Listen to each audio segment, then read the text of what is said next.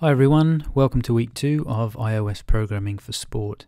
This week we're going to be looking at primitive data types, making decisions, looping, and then finally creating our own class and looking at instances of classes. So if we fire up Xcode and we want to create a new project, this week we're just going to focus on a single view application. So select that and then call it anything you want. Make sure the iPhone is selected and use automatic reference counting. And you can save that wherever you want.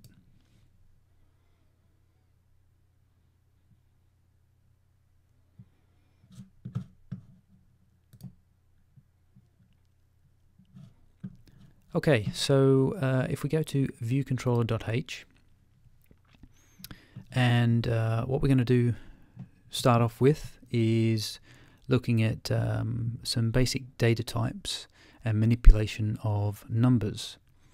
So actually we want to go to viewcontroller.m and find the viewDidLoad method, and in here we're going to be doing our coding.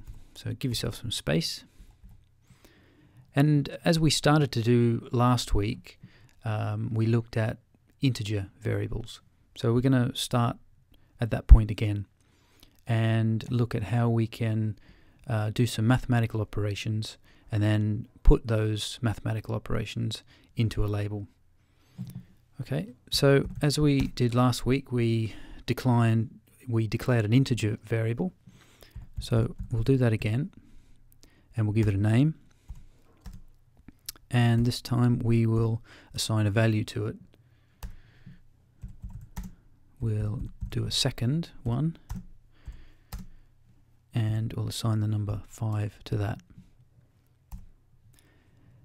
So integer values are whole numbers, but what if we want a number with a decimal point? Well, we have another variable type called a float, and that will allow us to declare numbers with decimal points.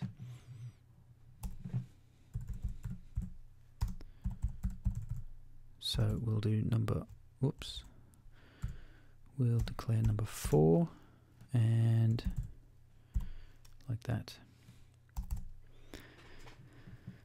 So now we can perform mathematical operations on those numbers. So we could declare another integer value called sum and add number 1 to number 2 by simply calling number 1 plus number 2. Now the advantage of doing that is if the assignment of this value here and here is dynamic, in the sense that you could have a slider on the screen and that value changes depending on what the user inputs.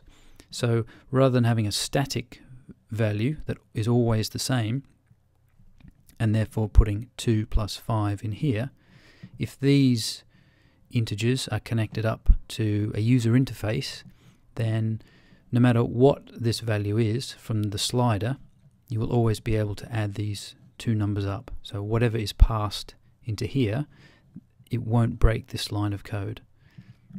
Okay. So we can not only add numbers together, but we can multiply. So we could say number 1 multiplied by number 2. And you'll notice that the multiplication sign is a star.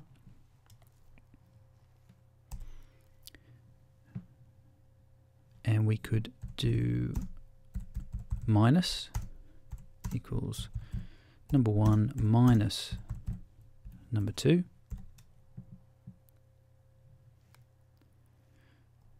Now, when it comes time to division, division is a sort of a special case, because here we're dealing with whole numbers. Now, it's fine if we did int divide equals 10 divided by 2, and of course that would equal a whole number, 5. But if we were to do this, 10 divided by 3, that would result in a floating point number with a decimal point. But we are assigning that into an integer value. So in this case, rather than the result being 3.3, it would end up being 3, because we can only have a whole number in here, and so the decimal places, it will be rounded. Okay, so you need to be aware of that. So if we wanted to do this, we would need to declare this as a float here. Float, divide, and then that will allow this value here to have decimal places. So we could do number 3 divided by number 4, because these two variables are already floating point values. So number 3 divided by number 4 into a floating point number. Okay, so we'll save that. Now what we want to do is we want to show the end result of these calculations in a label. So like we did last week, we need to choose our interface file, drag out a label,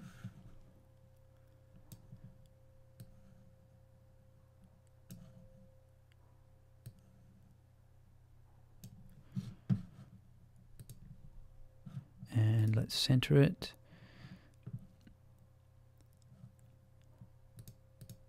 Make it a bit bigger. Make it bold. Okay, and then we need to connect this label up with our code. So control, click, drag, and we define it as an outlet. Let's just call it my label. Keep that at strong, hit the connect button.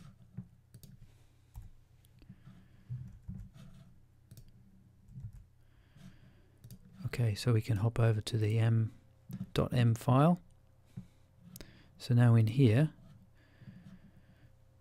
we can do self.mylabel.text equals. Now last week we introduced a method from the NSString class, which was NSString string with format. So we'll use the same method, and to start with we will say the sum of number 1 and number 2 equals %i,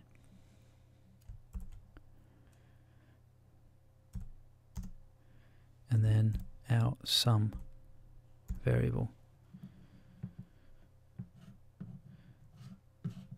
So whatever is in here, which is the addition of number 1 and number 2, will be placed here. These warnings here are simply that we haven't used these variables yet. Okay, so if we run that,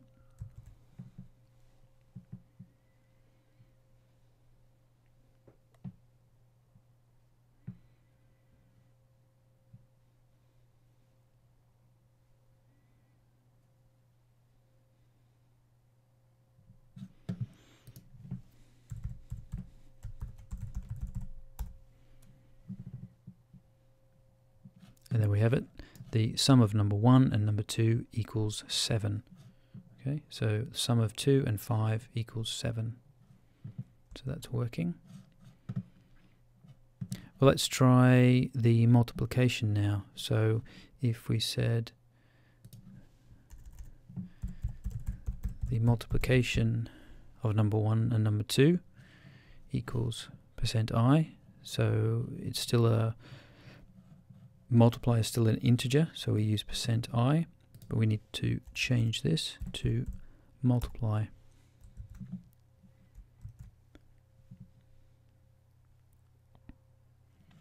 So now we have number 1 times number 2, so 2 times 5. 10 is stored in multiply, so the multiplication of number 1 and number 2 equals 10.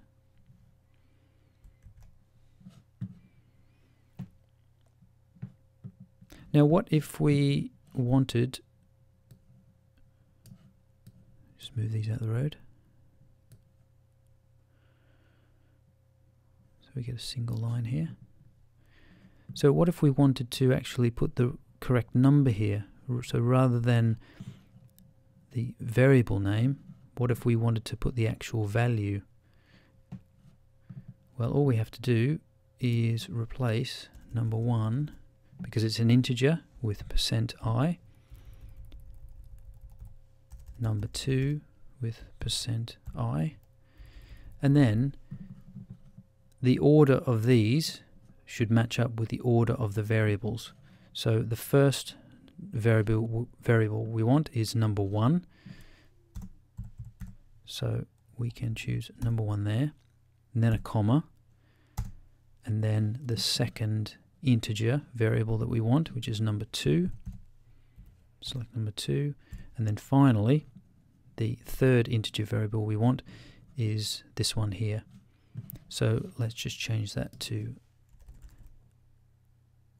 actually no, we'll keep it at multiply for now. Save that and run.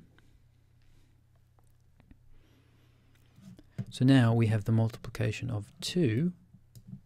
Okay, it's putting the value of this into here, 2 and 5.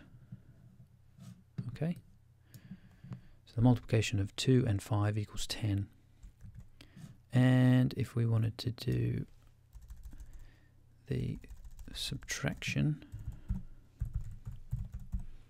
of, let's say, number 2, number 1, and we need minus .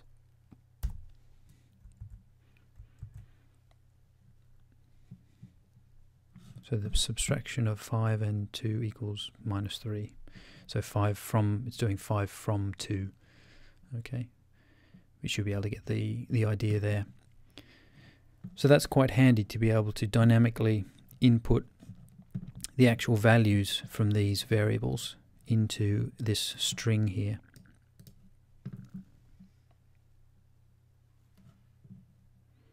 Okay, so that's how you can take primitive values, primitive data types like integer and float, assign them a value, do some mathematical operations on them, and then the result of those mathematical operations you can put into a label on the screen, and then format the label with this method here called string with format to enable you to insert the actual values and of course the end result into that string, and then display that on the screen. So that's primitive data types. So I'll get rid of these that I haven't used, just to get rid of the errors.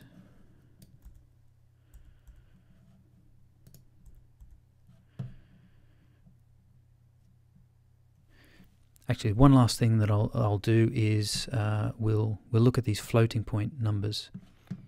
So we might add these two together. So let's create another one. Int sum2 equals, sorry, that needs to be a float, doesn't it? Float sum2 equals number 3, which is a float, plus number 4. Okay. Okay, so we used %i for integer. So if we want to display a float, we need to do %f. So let's do that. %f